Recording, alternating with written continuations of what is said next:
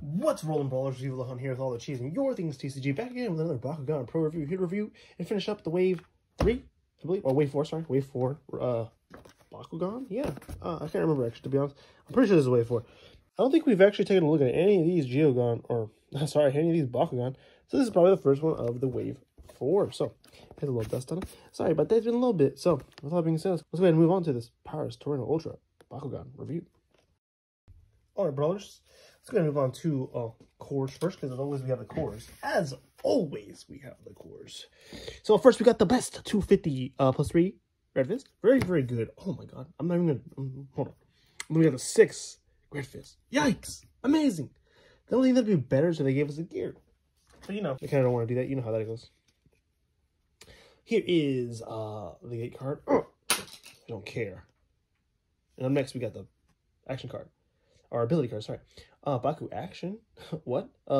Rack of Fury for 1 cost, 3 damage, and a scan effect. Not bad. And honestly, pretty good. Better than the, I think the flaming one, Fire Floor. Can't remember. And then we got the Pyrus Toronoid Ultra, of course. Double Red Fist, 500 beat, 5 damage. And on Victor, scan. So, here is Toronoid. Well, yeah, pretty good. In my opinion, this is like the hardest Bakugan to close, so let's go see if I can do it. So you close his hands, put his hands down, right? You put his face in, from what I know. It's kind of hard. I'm not gonna lie to you. Do that, kind of.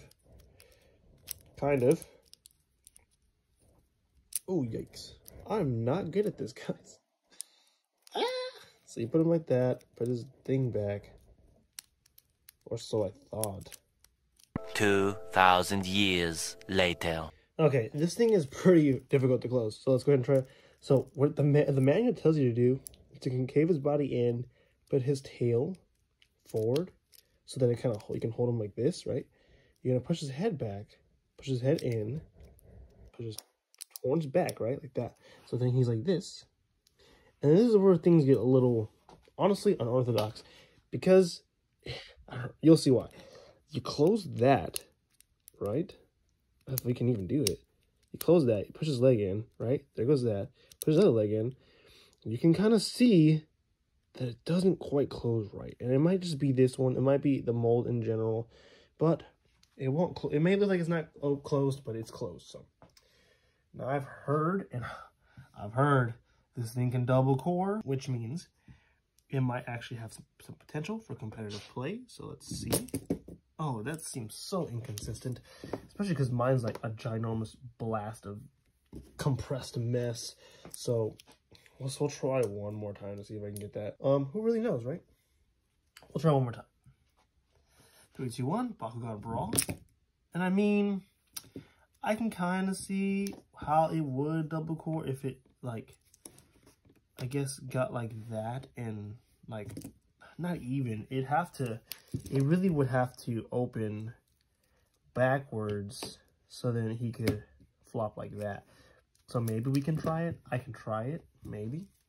We'll try one more time. And if it's just not, you know, if it's something we can't do, then honestly, I will have to say that this one's just like not really worth it. Try one more time. 3, 2, 1. Bakugan Brawl. And I mean, it kind of could, but he just slips around way too much. So maybe somebody else can master it. No, they're not. We'll move on to thoughts and opinions. Spin Master, great job. Great job with the 2 cores. Amazing. Oh, the best fist. If you really want just the cores in general, this is you just buy this Bakugan, honestly. You just want it for the cores, that's it. Just buy him, you get the 2 red fists. 2 best fists besides the gear one, in my opinion, so. We got the Rack of Fury. It is better than that Fire Floor card because 1 cost for an extra damage and scan is kind of more worth it. I would like it better if it was 4. It's, you know, it's whatever. We'll go ahead and move on to the main attraction, the Pyrus Toronoid. So, he is weak 5B, 500B, but that 5 damage putting him with a red fist puts him at 11 damage. So, in reality, it is not that bad and will beat all the GR big B boys in terms of, you know, damage. So, damage on his plays is pretty good with this. If he does double core, you're going to be at 17 and 18 and 19 on the Mac in might. So, really, this Bakugan is all dependent on your strategy.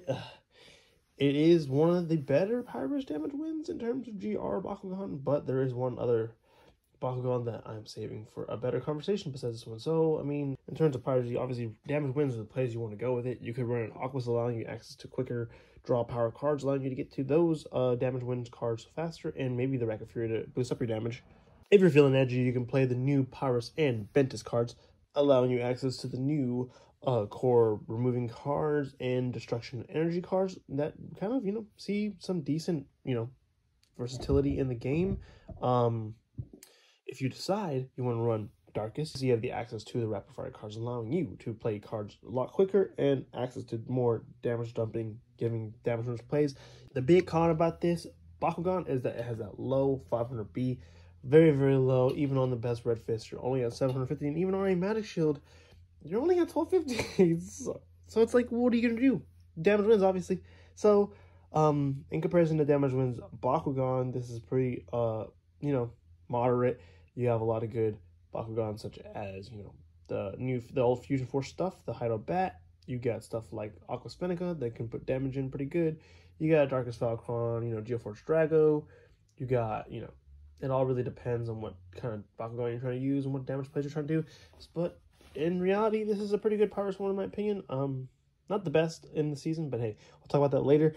Which Bakugan do you prefer out of this wave that you just saw? And are you hyped for new year 4 reviews? We're gonna go ahead and finish up the year 3 stuff, and then go ahead and crank out the year 4 stuff after that's all done. So expect a lot more competitive reviews later. And sorry for the lack of content. I was on a bit of a holiday vacation.